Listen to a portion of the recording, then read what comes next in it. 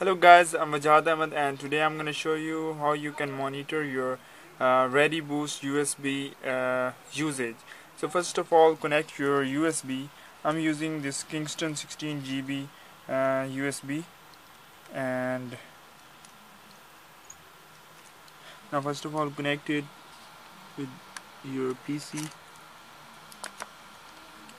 and then make it Readyboost. Click on properties and click on Readyboost and dedicate this device to Readyboost. I already dedicated it to Readyboost. I have 16 GB, but I can only use 4094 MBs of its usage. So if I format it to NTFS, then I can use 16 GB of whole memory.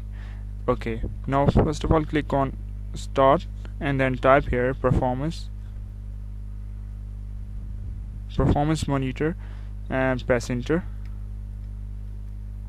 and then here click on this performance monitor and then click on add, and then select counter from computer.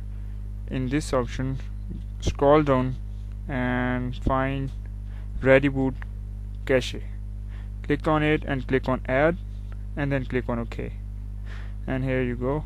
Now you can see that you can see the usage of your Readyboost device, bytes cached, cache space usage, compression ratio, total cache size, and everything, and it will tell you in graphic motion, or you can see that here.